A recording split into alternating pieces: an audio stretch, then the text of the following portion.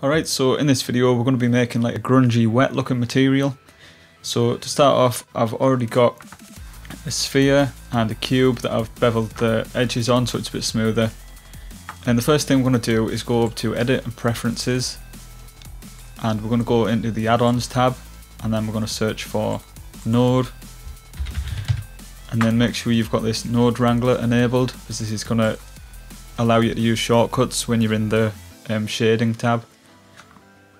So now that we've got that set up, we can just go into the render properties, just turn on ambient occlusion, bloom, and screen space reflections.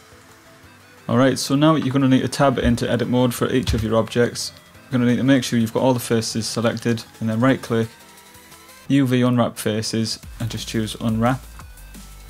And then go into the next object, unwrap, and the same with any other objects that you want to apply this material to, and then we're done there. So I've already got a texture applied to all these, but it's just a plain, like a really dark grey texture, and I've applied the exact same one to each of these. Okay, so I'm going to turn off the overlays for now so we can see exactly what's going on. Right, I'm going to go into the shading tab, and we can see we've just got the plain material here with just the black on. So I'm going to go and add a colour ramp here, and then I'm going to search and add noise texture. The factor is going to get plugged into the factor here, and the colour is going to get plugged into the roughness.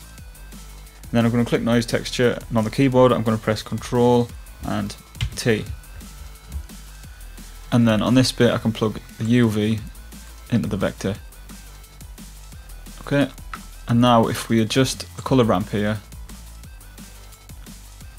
we can tighten up the blend, and then in the noise texture we can turn the detail right up, and we can turn the roughness right up.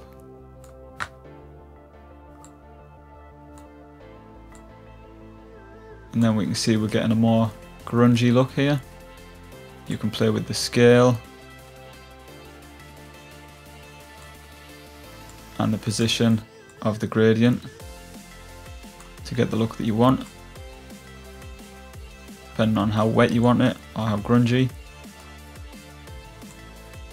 And then to give it a bit more depth, we're going to add a bump node, which is going to sort of simulate bumps in the surface. So we're going to click add and search for bump.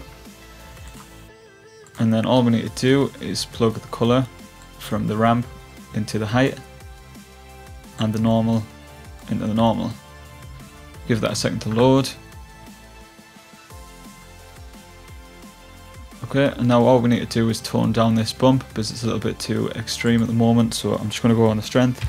I'm going to type 0.2, and I think that's a lot better. And now we can see that the light is reflecting off these bumps,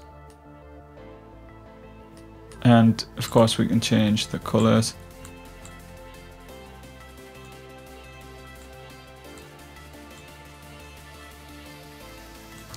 I think that's quite a nice cinematic look there. And you can adjust your ambient occlusion, make it a bit darker. Of course you can play with the different lights as well. I've added in like a blue light here, this one, yeah, just to give it that bit of a highlight there. And if you're selected on any of the objects that have got the material on, you can go down and you can change the settings here without having to go into the settings for the shading up the top. So if I open up the roughness, I've got access to the colour ramp here.